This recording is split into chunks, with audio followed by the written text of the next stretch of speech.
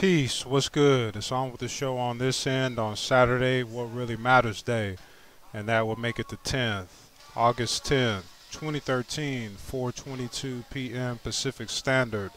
Out here in the real world at Starbucks, going to have to keep this one short so I can go ahead and continue on with the rest of my day and enjoy my weekend.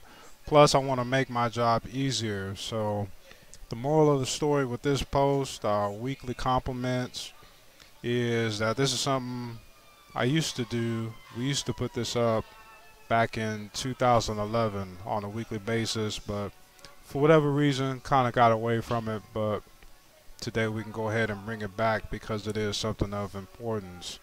As I'm looking at the social media sites right now, all I really see is people, numerous people in need of some compliments, and that's just a human thing. So we can make our job easier by putting the compliment in one centralized location so that people that are in search of one can be sure to find one as a solution to needing or finding a compliment. You don't have to fish.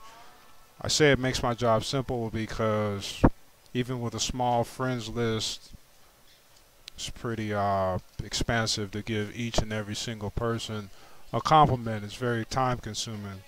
So today is your weekly compliment, and it is to tell you good for you. Is it sincere? Actually, it is, because number one, if you feel it's sincere, you'll actually come and see what it's about to make sure that it's sincere. You feel that you deserve it somewhere in your being.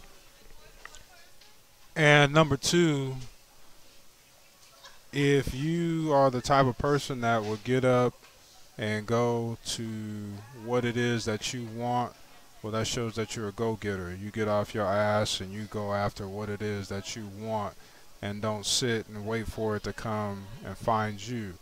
And chances are, if you're having success and you're noticing that, it's because you're getting into that habit, and that's what the winners do. So I can congratulate you on that and say good for you. Keep up the good work, and that'll keep you victorious. So other than that, just out here live and direct at the Starbucks on a Saturday, What Really Matters Day, keeping the show moving forward. It really ain't nothing to it but to do it. And since you're coming to grips with that, I'm going to tell you again, sincerely from the heart, good for you. Keep it up. Keep you at peace.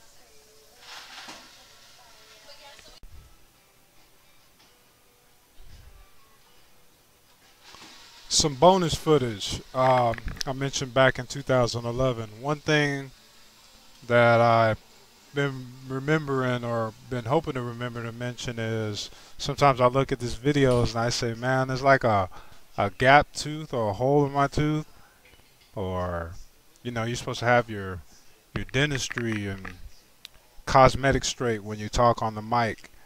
I say, interesting enough, back in 2011, I was being Superman, and I bit into forget what it was, but I ended up chipping my top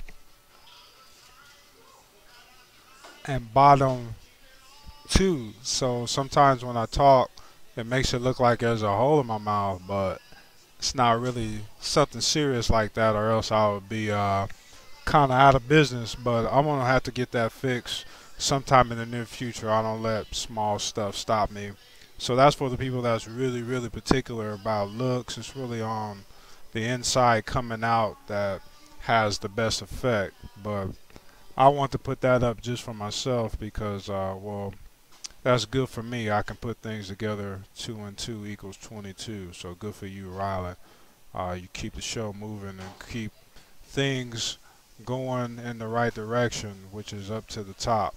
So that's just some bonus footage. I used to get compliments on how straight my teeth were and whether or not I used to have braces, which I never have. So things have a funny way of working out in life, but such is it. We're still at peace, and we can consider another victory.